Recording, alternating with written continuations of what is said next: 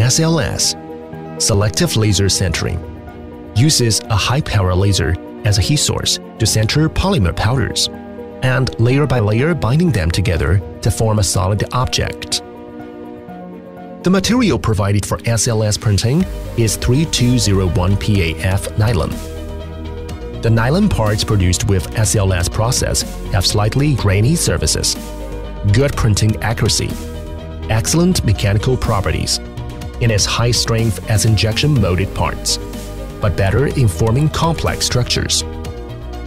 Suitable for the application of high-performance parts, good strength assembly parts, load-bearing parts, and industrial parts.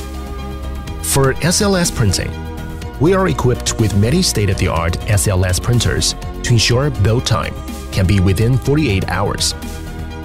Also, a strict quality control system has been set up to ensure every print produced here is of superior quality. In JLC3DP, SLS printing is a great choice for you with combined advantages in lead time, printing accuracy, and price.